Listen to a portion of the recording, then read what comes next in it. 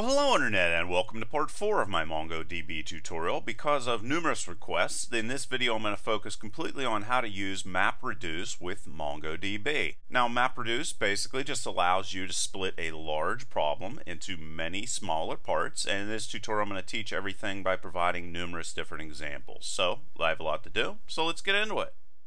Okay, so here I have my terminal, or if you're on Windows, your command prompt, and I'm just going to start up the MongoDB server, and then in another tab I'm going to open up the Mongo shell, and here we are, and let's get going. So I'm going to use my test database, which is now empty. And what I want to do here first off is provide some just straightforward examples on how to use map and reduce with straight JavaScript. Now, quite simply, map is going to accept data and then transform it into key value pairs by applying multiple different JavaScript functions, while reduce is going to accept key value pairs and reduce them into a smaller aggregation of key value pairs. So let's just use an example here. This is just a simple JavaScript right here, what we're using first. And I'm going to keep it simple, so I'm not going to get into complicated things until a little bit later in the tutorial. What I have here is just simply an array of different JavaScript objects. And what I'm going to do is provide information on all of these different objects and print them out the screen. So I'm going to show you the non-map way of doing it and then the map way of doing it. Just understand that this is going to be simple here in the very beginning. So I'm just going to create another array of student names, and what this is going to do is take the objects that I have in my students array and then push them into this other stud names array. And this is how you would do it if you weren't using map. So I'm just going to create a simple for loop, and we're going to say that we want to continue cycling through all of this data as long as we have students to work with. And then we'll go student names and push on each of those individual students, or push on their name part of the student object, and then close that off. Alright, so we have that all set up. Now we could just simply come in here and go student names like this, and you could see all of those get printed out to the screen. Now let's see how we would do that using map. And of course all of the code that you see here is available in a link in the description. Now with map, what we can do is go variable student info equal to students, and I will use map. And what this is going to do is cycle the values through a callback function. And that function is going to be this guy right here. Let's just call that X. And then we can come in here and go return X name plus is in plus X class. And then close off that function like this. And now we can come in and go student info, and we could have just printed out the students' names, but we decided to do something a little bit more complicated. And I must add a little bit of a bug here in the object that I created, so just ignore that. But as you can see, we just went through the student object array and pulled all that information out, and you can see basically how map works by just calling this callback function over and over again for each item in the array. So that's just the basics of using map inside of JavaScript. Now let's take a look at reduce using just basic JavaScript. So again, we're going to be creating a whole bunch of score objects in the array called tests. And what reduce is going to do is receive an object and a starting object that we're going to be iterating through. And what we're going to do here is sum all of the values that we have inside of this array and then output that information. So this is how that would be done inside of just plain old JavaScript. So we'll go tests and we'll call reduce, and here is our function. Sum is going to be our final value that we're going to be using, and tests is going to be the thing that we're going to be iterating through. And then we can quite simply go return sum plus tests and score, and then we can close that off. This is going to be our starting value right here, and then we can just come in and go test sum, and you can see that it goes and takes all those different values and sums them together and outputs the final information. So that's just a very basic look at using map and reduce using regular JavaScript. Now let's jump over into MongoDB and show you exactly how we would use it inside of MongoDB. What I want to do here first is I am in my testDB database, and I want to delete everything that's inside of this, so I'm going to call drop database. Don't know if there's any, yeah, I guess there was some stuff in there. Okay, so that's all clear. And I'm going to add some classes to our collection here. So I'm going to go classes and insert. This will be kind of a little bit of a review of creating documents in MongoDB. So I'm going to go philosophy 101 is going to be the name of my class, and it's going to have a start date, and we'll go new date. I'll say it starts on 2016-10. We're going to have a list of current students that we have currently signed up for the class, and we'll have first name, last name, and then finally age. Close that off, put a couple more in here, and close off that array of students. We'll say it costs $1,600 to take the class. We'll have a professor named Paul Slugman. Topics we'll be covering, some information on the book that we'll be using, book title, the price for our book. Close off that document, and then input all that information. Now we'll go and get a whole bunch more. And there you can see I added a whole bunch of other additional classes inside of here. So we also have astronomy, we have geology, all in the same exact format, biology, chemistry, and so forth. So like I said, if you want to get a hold of those, you can either pause the screen and just throw in some information, or I have all the code available in the description. So what I'm going to do now is use map to call every document in our collection, and then I'm going to use map to send the total student name list to Reduce. So how we would do that is I'm just going to call this map function just to keep this very simple.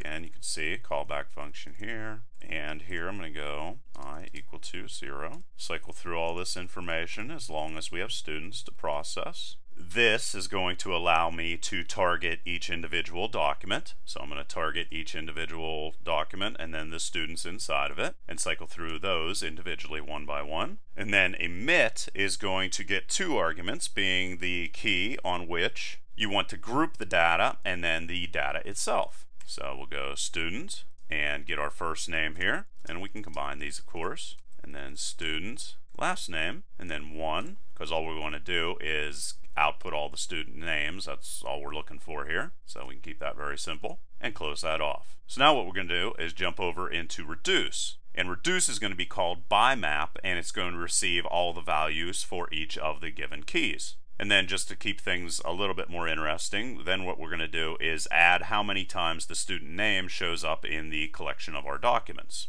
And for Reduce, again, I'm just going to go Reduce function and go function. Student is going to be our key, and then we'll have our values. And I want to count how many times these students show up inside of all the different classes that we have here.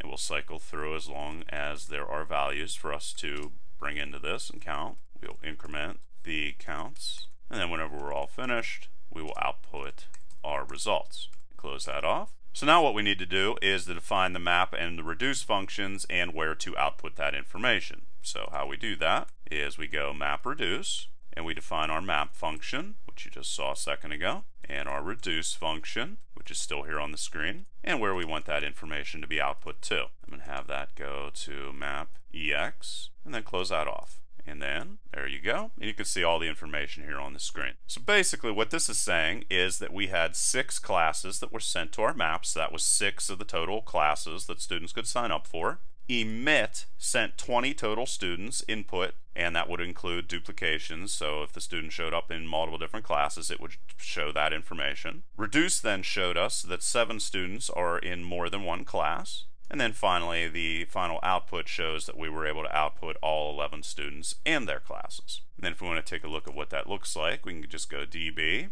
map, ex, find, and there is all the information. So here are all the different students and in how many classes they are signed up for. So pretty neat. We were able to jump through all of that data and pull out some pretty useful information using very little code. So now I'm going to do another map reduce set of functions, and what this is going to do is jump through all the different classes and do a similar thing with the professors to show how many classes the professors show up inside of. So what we're going to do with the map function first is we are going to get all of our professors, put them in a document we'll be able to work with here. So we'll go function, want to get all of the professors, go to this, professor, and we're just counting these guys. We can just throw 1 inside of there, make sure we spell professor right. And there we go, that's the map function. Now we can do the reduce function, professor, count, and if we want to sum all these, we can do that by just summing the count. And then we can output our little query we have here, classes, map reduce. Once again, define our map function name, our reduce function name, and just do something a little bit different. We can also further cut down on our results by issuing other query conditions. So what we want to do here is say we only want information on a professor that is Alice Jones, so we only want her information. But whenever we do this, we want to throw in a curly bracket at the very beginning of this, because we also are going to insert where we want all this information to be output. So then we'll go out, and here I'll just say map example 2, and then close off that curly bracket, and then the function all together. And here you can see we inputted 3 bits of information, we output 3, we're going to reduce that down to 1, and then we output that 1 piece of information. Do a find, and there you can see Alice Jones pops up, and we also know that Alice Jones teaches 3 different classes. So pretty neat. So let's get a little bit more complicated. Another thing we can do is, let's go and do something a little different here. Let's go classes so we can revisit our class information. Let's go clean this up a little bit. Pretty. Okay. So now what I want to do is come in and mess around with topics parts. So what I want to do here is I want to cycle through all the topics that are covered in all the other different classes that we have here, and then count up the total number of times each topic is going to be covered across all of our potential different classes that we have here in our database. So let's create our map function. So I'm going to get map function 3, and we can go function and topics, this topics, and then all that information is going to be separated by commas. So I want to split those out so I'll be able to access each individually, and then we'll just go for I in topics and emit topics I, and then 1 again, close that off, and then close that off. So there's our map function. So now what we want to do is count up the total number of times each topic is covered across all of our different classes. So we'll go variable reduce function 3 is equal to function. It's going to receive the key and the values. We're going to be counting up this information, and for I in values, and then we'll just go count equal to values, get each individual 1, close that off. Whenever we are finished, return the total count of all the different topics and close that off. And then we'll just come in here and execute all this with map reduce and map function 3 and reduce function 3. And let's just keep this simple. Output all this information without any queries. Example 3, and then close that off. Oh, I had a little bug there. Let's go in here. Forgot to put the E. See up here, whenever I did that, I didn't put an E there, so let's just get rid of that and then execute it again. There you can see, input all those different topics that we have, reduce them down to 3, and then our final output. And if we do a find on this, let's go map example 3, and there you can see all of the different topics that are covered across all the different classes. And you can also see that Earth was covered in 3 different classes, energy was covered in 2, the moon was covered in 2, and so forth and so on. So now let's issue even more complicated queries. Let's say that we wanted to come in and take a look at all of the costs for each of the individual professors' classes. Well, let's go and create our map function again. Function, call emit, and we're going to say that we want to output our professor, and then we want to output some real values this time instead of just, adding up all the different values. And one of the things that we're going to be also sending to our reduce function is the cost. So this gets a little bit more complicated and I think helps explain better what's going on. And that's the end of our map function. So now let's go and create our reduce function. What this is going to do is reduce down to just the professors and the costs.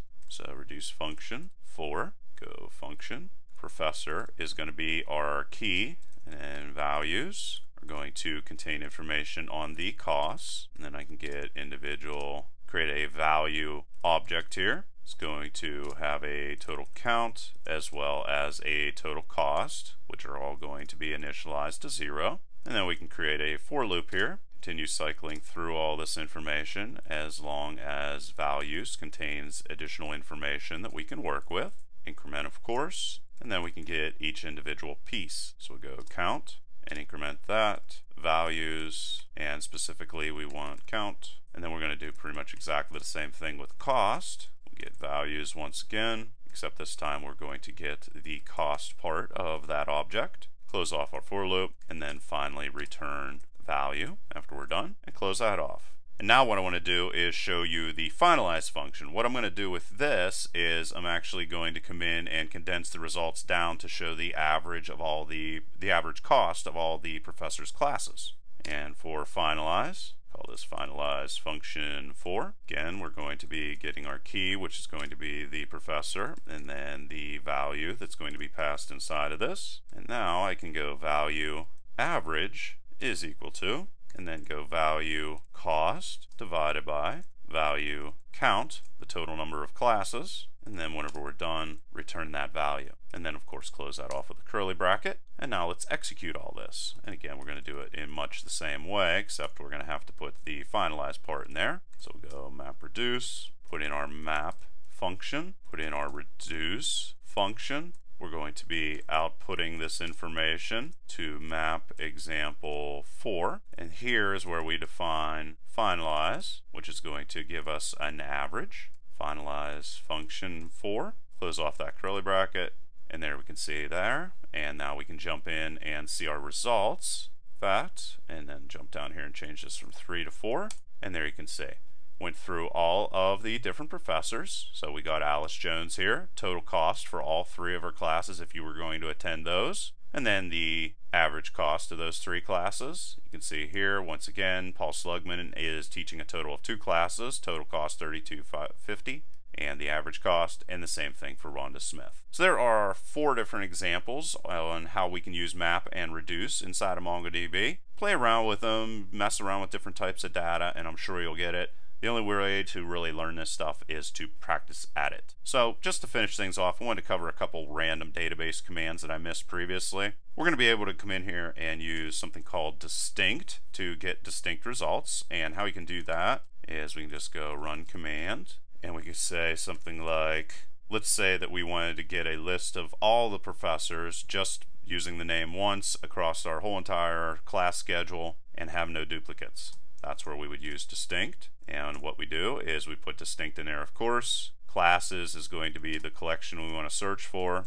Then we put key, and then after that we put specifically the information that we want back from our database. And you can see right there we were able to jump in and grab just those names and only use them one time. So that's just a way of using distinct. Now I'll use something a little bit more interesting, something called group. And what group's going to allow us to do is perform complex aggregations and then separate the results into groups. So let's say that we want to take all of our book information and we want to get every book title that costs more than $110. Let's come back here and take a look first off at our book information, so classes, and there you can see. Alright, so here's our book information. Each book has an ISBN, a title, and a price.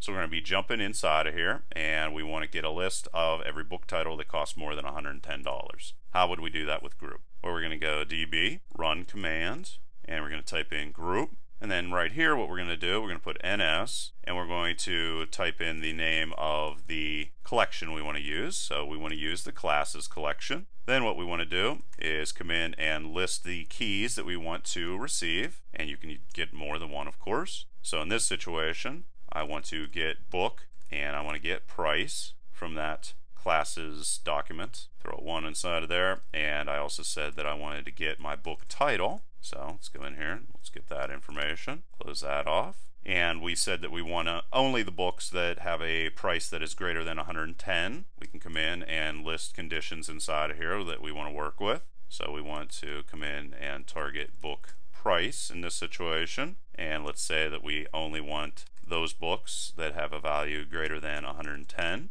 We can do that. Close off that curly bracket.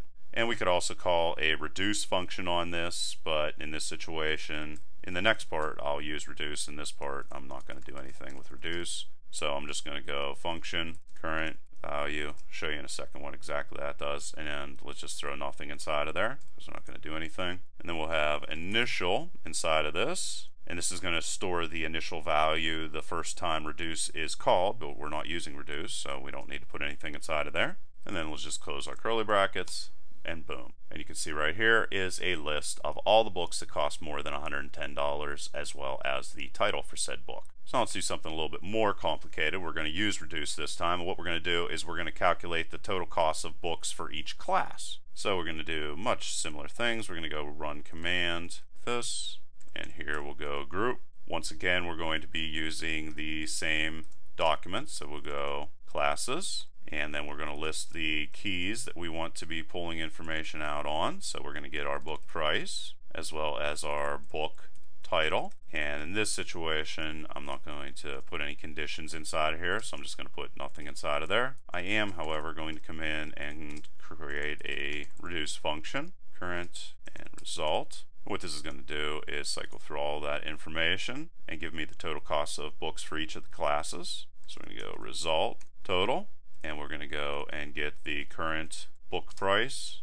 and multiply that. Or what I want to do here is get the total, if this doesn't make sense, what I want to do here is get the total number of students as well as the total price of the books, and I want to multiply them all together. So the total cost for books for every single student that is currently attending. So I'm going to go current students and length. That's going to give me the total number of students in the class, and then close that off. And then I'm going to have to put an initial value inside of here for total, since I am using reduce this time. And that total price, or that initial value for total, is going to be 0. And then we can close that off. And there you can see all the results.